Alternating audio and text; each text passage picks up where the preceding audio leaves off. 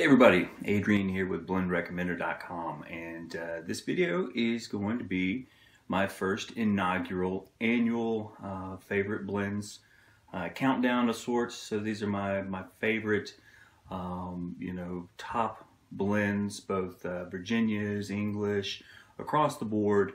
We got 15 for 2015. So what I'm going to do, because I don't want this to be a really long video, most of these, or at least half of these, I have already done individual videos on, and the ones that I haven't yet, it's pretty good, indication that they are somewhere in line for upcoming videos. So I'm not going to go into too much detail describing the blends, but this video really is just going to be, this is what I reach for most out of the cellar. Over this last year, this is what I seem to enjoy the most. So I'm really curious to see how that changes in the next days, months, and what this list will look like a year from now. So I certainly enjoy watching other people's, best of or top list, for the year. So here is mine.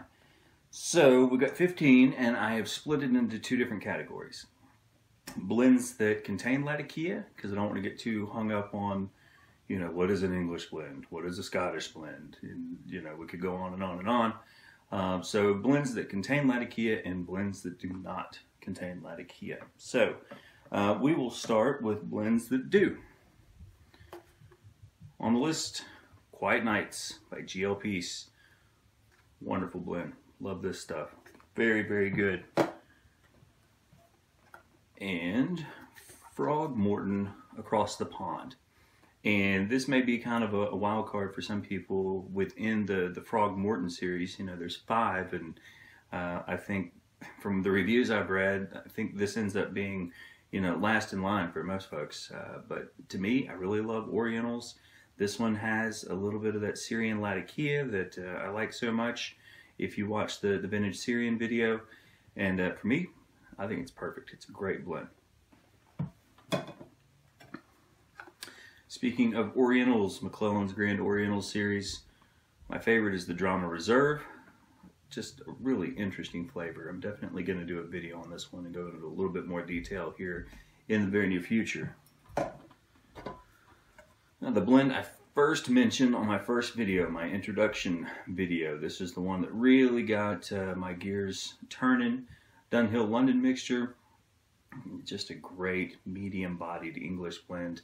That the Orientals are very pronounced. It was the first one where I thought, okay, yeah, I definitely need to explore other blends with Orientals. So in the past few months, thank you so much everybody who gave me recommendations and commented on that.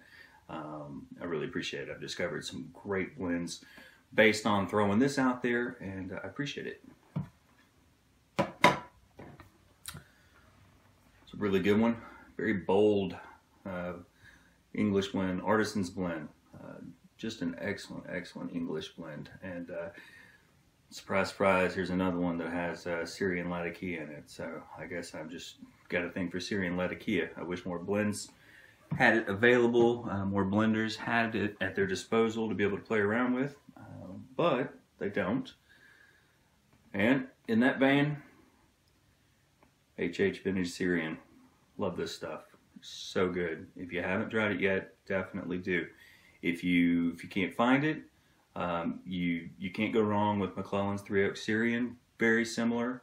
So I'd be happy with either one. I give this one just a slight nod. And then my favorite blend so far for this year that contains Latakia, Hearth & Home's Black House. Russ Willett just knocked it out of the park with this tribute to Balkan Sobranie 759. McClelland's Balkan Blue, or Blue Mountain as it was, is just neck and neck with this blend, as they were in the 2011 contest, the throwdown at the Chicago Pipe Show. They were competing to, most closely match what the Balkan Sobranie 759 mixture had been. And the people's choice was McClelland's Balkan Blue.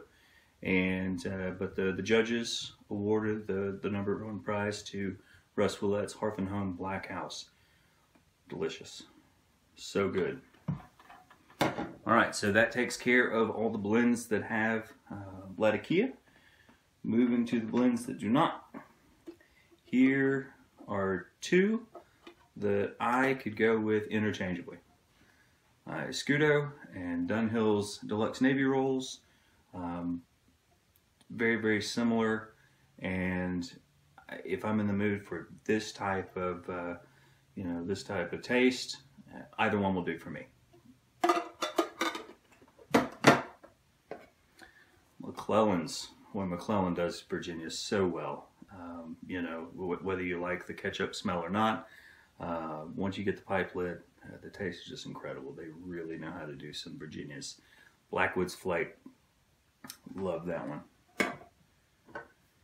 One I've done a video on. It's an old perennial favorite, Bell's Three Nuns. Timeless, delicious. This one's been around for a while too. A bunch of different variations, just like the Three Nuns. Dunhill Elizabethan mixture. It's just great. Always satisfies. It's got a very pleasant taste. It's right in the middle there. Just a little bit of Perique, not too much. The Virginias are great in this, and as always, Dunhill has an amazing ribbon cut that just burns down so evenly. Just a pleasure to smoke. This one is kind of a new entry for me. It's snuck its way into my list here at the 11th hour. This is Rattray's Howl of the Wind. I have been smoking this every day. It's delicious. Love it. Very good. It's Virginias have plenty of character, plenty of body, but the touch of Perique, very similar to Elizabethan mixture for me. Just enough to kind of add almost like a baked, dessert or treat type taste to it. Not sweet, not like an aromatic, but just a slight aftertaste. It's really, really pleasant. So definitely recommend Rattray's Howl of the Wind. And I think that brings us to, my favorite blend, right now anyway, that does not contain Latakia, McClellan's Red and Black. This stuff is so good. So I definitely recommend, if you're only going to pick up two blends out of this whole list, if you haven't tried Hearth and Home's Black House or McClellan's Red and Black, you should definitely do that. Go ahead and pick these up, give them a try. I think you'll be very, very pleased with them. So that wraps it up. That is my top 15 for 2015. Hope you enjoyed, and if you have any suggestions, if you see any, or that just don't belong on this list, if it's an outrage, obviously, it's subjective. But I'd certainly like to hear from you. What should have made the list? What would have booted out one of these blends? So until next time, enjoy your pipes. Have a great day.